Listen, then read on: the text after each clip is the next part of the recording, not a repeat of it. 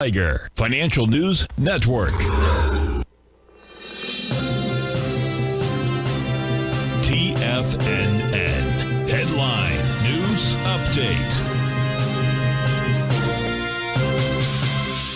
Welcome, folks. We have the Dow Industrials trading down 182. Nasdaq's off 122. S&P's off 24. Gold contract down $10.30, trading at $19.59 an ounce. We have silver down 38 cents, $22.84 an ounce. Light sweet crude up a buck, $82.89 a barrel. Notes and bonds. 10-year note up 9 ticks, trading 111.13. The 30-year up 22 at 122.14. And King dollar's up 479 ticks.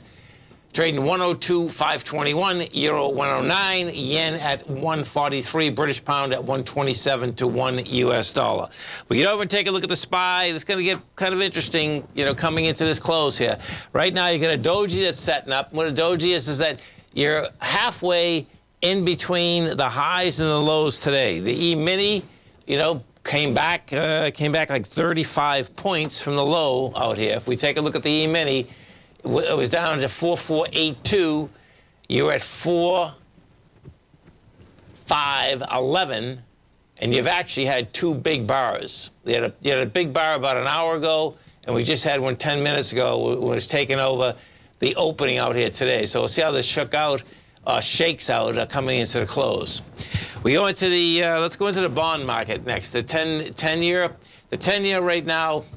Now this is trying to build cause. Well, it is building cause. The real question is it going to stay in the higher range? Once, what it done on Friday, got underneath the 110.05, rejected it, huge price spread, huge bar. Bottom line, that's saying it does want to run up to this 113.08. And then if we do go over to the good old dollar, this dollar, bottom line, looks like it's setting up that it wants to break this B point of an ABC up. Now, if it breaks this B point, it's going to be a big deal because what you have is that we had hardly a retracement.